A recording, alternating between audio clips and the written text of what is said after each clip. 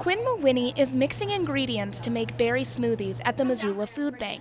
Mawhinney has been volunteering here since August through UM's social work internship program. She will need at least 900 volunteer hours in order to receive academic credit.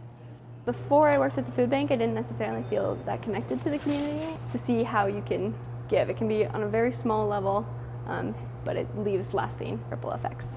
Every Monday through Friday, volunteers pour in to make sure that the food bank's shelves are stocked. This food ranges all the way from ramen to produce.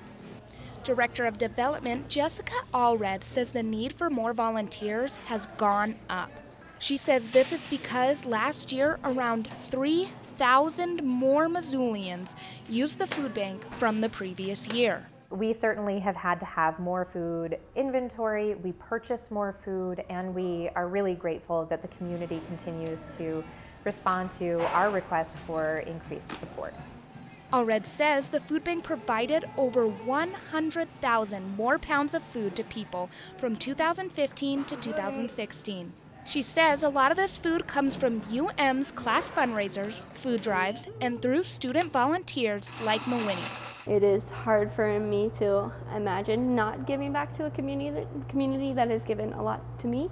Mawhinney will continue her internship until May when she graduates with a master's degree from the university. For UM News, I'm Madera Sweetworth-Babb.